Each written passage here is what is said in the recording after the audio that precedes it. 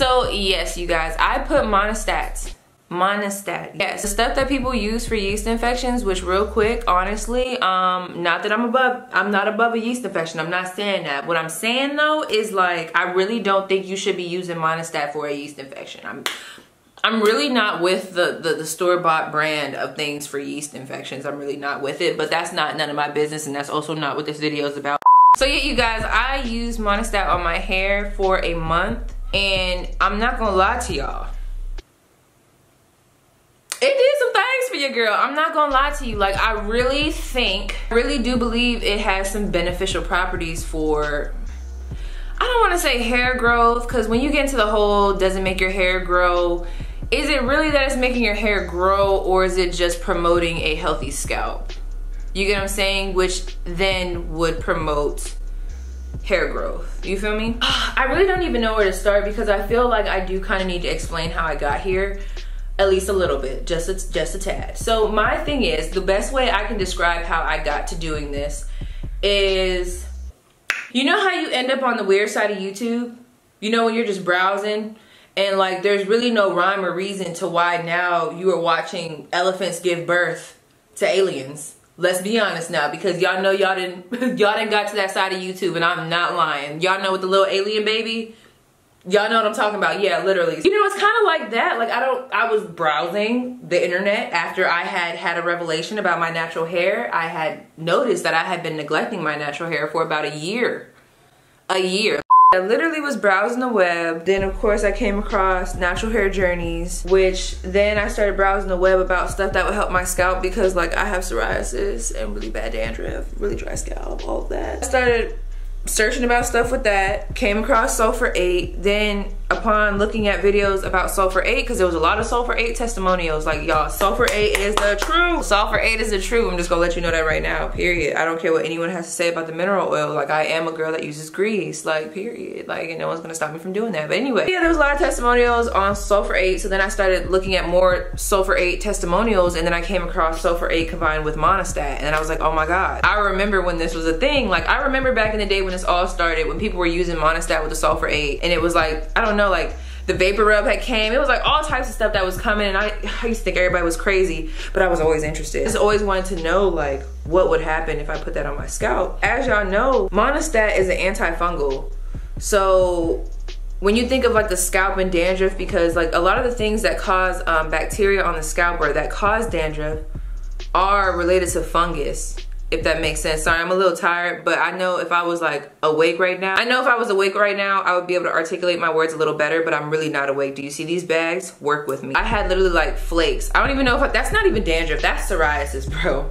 That's a condition. Literally skin would be just falling off and hair would be coming off with it, and I was just like, bro, like I have to stop this. Yeah, huge problem with my scalp. And honestly, if I would have known I was gonna do this, and if I would have known that I was gonna get like the benefits that I got from doing this, whether it came from the sulfur 8 or the Monistat, I really would have had like videos for y'all, because my scalp was so bad. Like that little video, which I'll put it up here again because I'm about to tell y'all and do a little comparison, is it on a good day. I have to emphasize that, like, because y'all, it was so bad. So once I combined the sulfur 8 and the Monistat and started applying it to my scalp, I noticed I didn't have, bro, no dandruff. I was starting to get nervous. Like, I was like, bro, there is nothing coming off my scalp.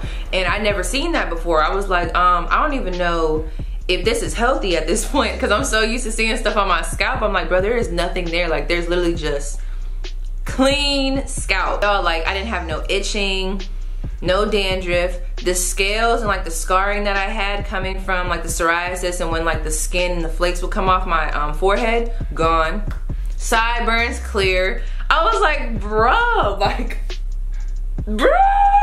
why did I know about you back in the day? You feel what I'm saying? But this is my thing. So with that being said, my scalp was much healthier. But this is my thing. Am I saying that you have to go get Monistat to have a healthy scalp? I'm not saying that. I'm not at all. Because I really don't know if I can just contribute it to the Monistat, or if it was the Monistat and the sulfur 8. Because if y'all read the ingredients for sulfur 8, controls scalp itching and flaking due to dandruff. So this already had its own little, you know, its own juice, its own pss, you know what I'm saying? But then when you add the Monistat, you know what I mean? Because that's an antifungal. What was going on here? When you add the Monistat, I don't know, it was like double the trouble. Like, I don't know what was going on, but I will tell y'all, I'm almost positive that the Monistat definitely has something to do with it. I definitely think the sulfur 8, like if you really don't want to try Monistat, I would do sulfur 8 with tea tree oil. But I'm telling y'all, that Monistat, bro, I ain't gonna lie to y'all, it was definitely doing something. Because when I first started the sulfur 8, it was like a week before I had mixed it with the Monistat.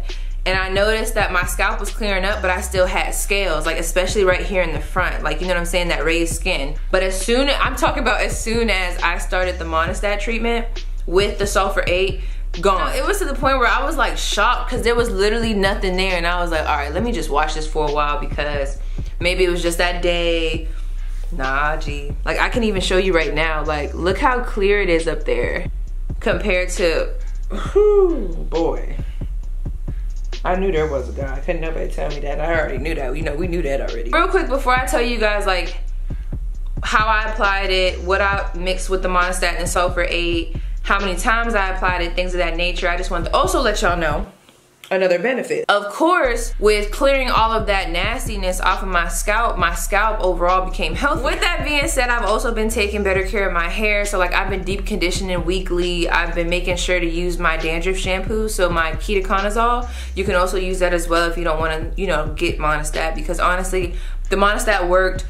But do I feel like you have to use Monistat? No, I really feel like there's some other things that you could be using, like I said, tea tree oil, and also like a dandruff shampoo, whether it be Selsun Blue or like medicated from the pharmacy shampoo. Okay, so with my scalp being cleaner, what I noticed is my hair was just healthier. Like, I don't know, like my hair didn't feel dry.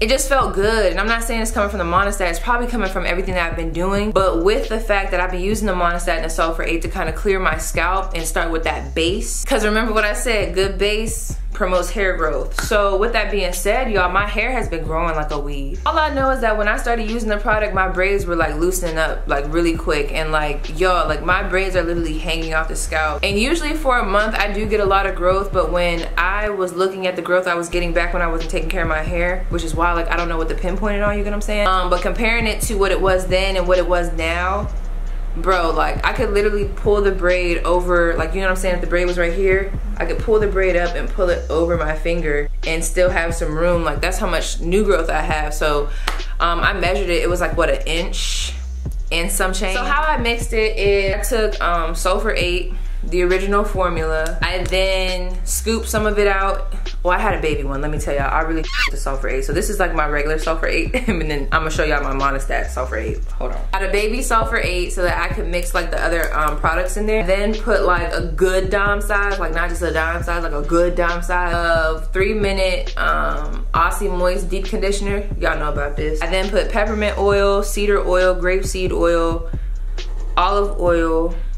Did I say peppermint oil? The peppermint oil, I'm telling you, I think it give you a nice little tingle, And basically what I did is I took the Monistat tube, cut it in half, 1/2 for the first part of the month, 1/2 for the second part of the month, because honestly I didn't know if I was gonna have side effects, which I did not. I ain't have no type of headaches, no nothing. What I did have though, the first day I did it, being that I had the sulfur 8 with the Monistat and then also the peppermint oil, bruh, my scalp was tingling so crazy. Like, I felt like it was moving. At first I was like, bro, a headache is about to come, but like it didn't. It was literally just like some type of, it was so sensational. Like, bruh, I was literally like, oh my God.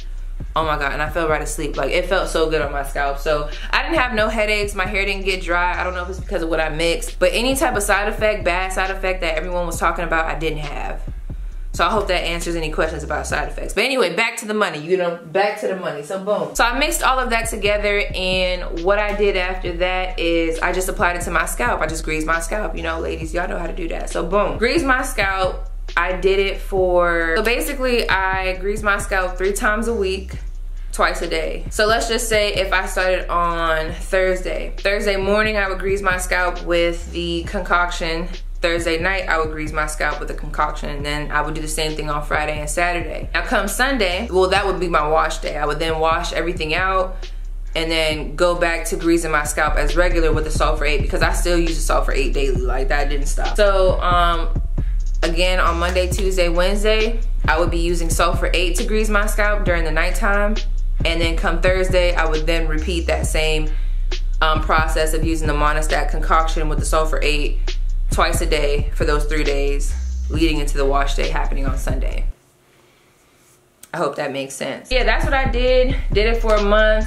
Am I gonna do it for a month and a half or 2 months? I'm not. If I ever do come back to doing this, it would probably be 3 months, 4 months, 5 months down the line. Like, it would not be anytime soon, only because with using Monistat on your scalp, it's really not supposed to go on your scalp, you get what I'm saying? I mean, at the end of the day, it's an antifungal, so like, you know what I'm saying? But like, really, it was made for something else. So yeah, the thing about that, like, as many people know, if you were to use Monistat continuously, like for more than a month, and use it for an extended period of time, one, it would probably stop working. You know, just like anything you would use like for an extended amount of time, like let's say like if you drink coffee one day and you feeling all energized, but then you just keep drinking it, and it don't even do nothing to you no more. It's like you just a crackhead for no reason, you get what I'm saying? Yeah, like that. And then also, there's been studies that have shown that people can actually get an immunity to the product itself. So girl, if you get a yeast infection and Monistat is the main thing that you be using, you might be shit out of luck. That's all I'm trying to say. That's all I'm trying to say. So yeah, y'all, that was my experience with using Monistat along with Sulfur 8. I would definitely recommend using both of those products together.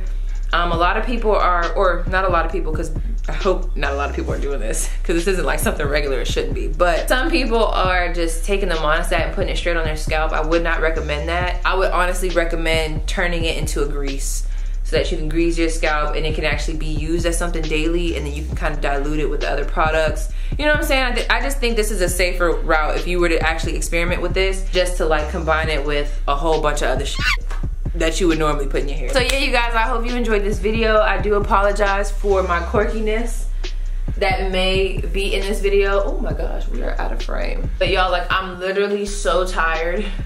I don't even know how I'm like doing this. Like, I don't even feel like this is me doing this. Like, I just feel like my body is doing one thing and like I'm somewhere else, you get what I'm saying? So yeah, you guys, I hope you enjoyed this video. If you have any questions, comments, or concerns, let me know in the comments down below. I'm going to sleep. I'm going to sleep. That's it.